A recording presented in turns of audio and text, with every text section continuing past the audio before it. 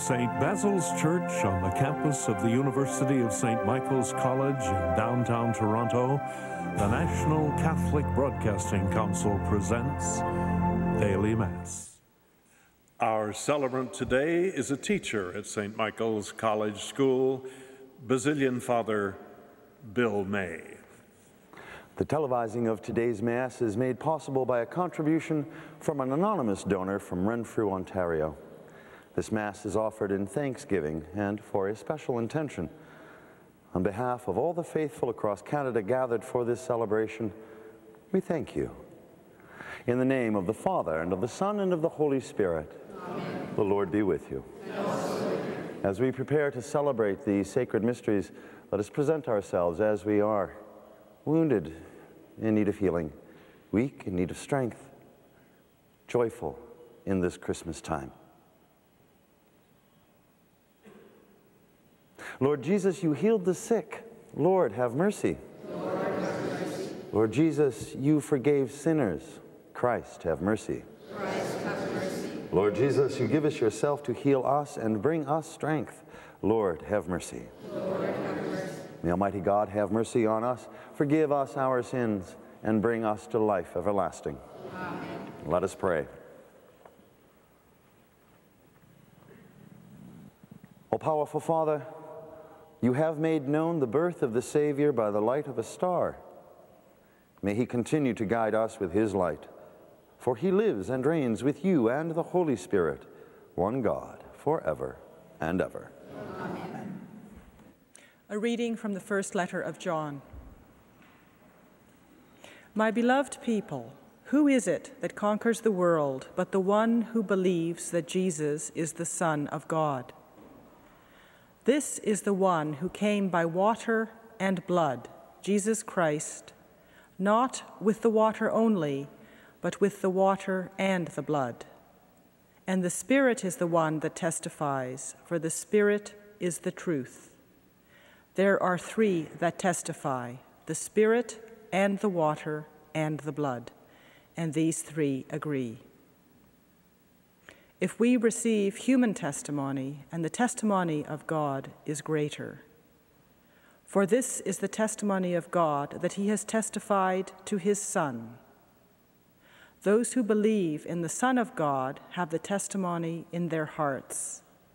Those who do not believe in God have made him a liar by not believing in the testimony that God has given concerning his Son. And this is the testimony.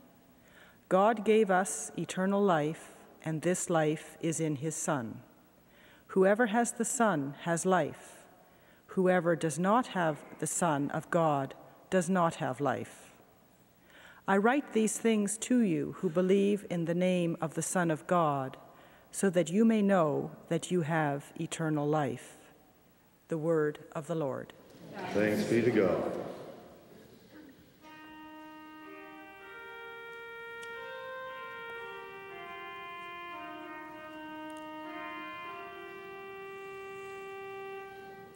Praise the Lord,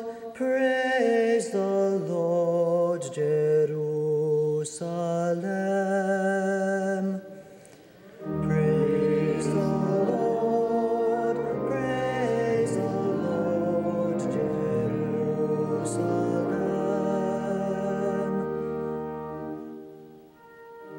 Praise the Lord, O Jerusalem. Praise your God, O Zion,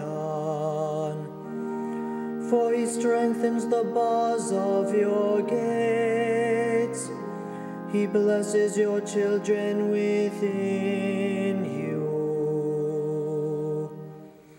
Praise the Lord, Jerusalem.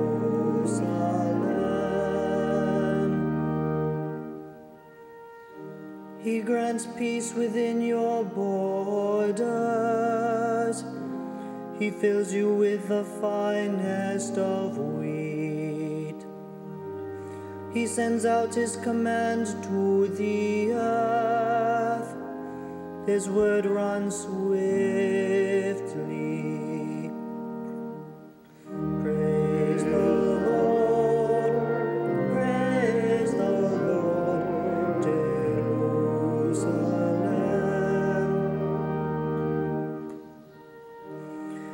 He declares his word to Jacob,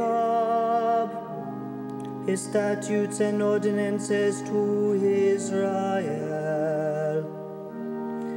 He has not dealt thus with any other nation.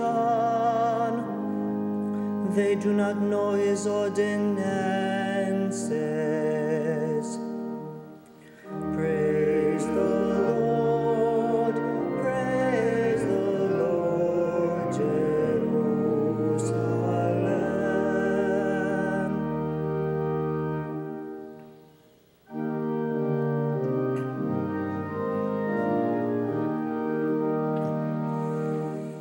Alleluia, alleluia.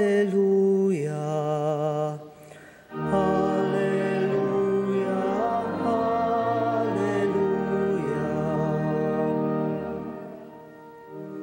Jesus preached the good news of the kingdom and healed all who were sick. Alleluia, alleluia.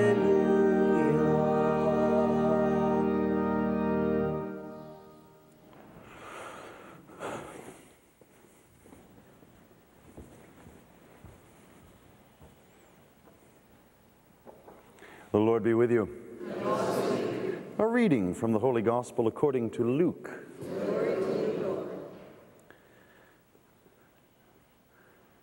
When Jesus was in one of the cities, there was a man covered with leprosy.